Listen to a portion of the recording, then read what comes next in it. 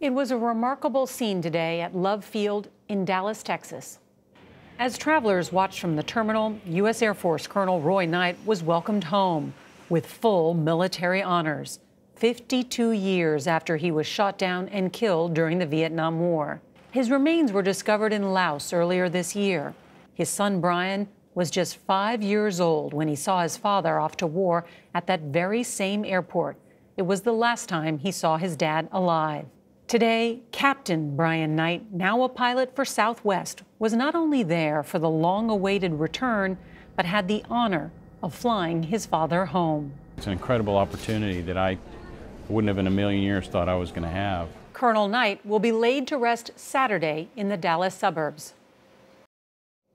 We all got the chills and tears in our eyes when we heard that story today.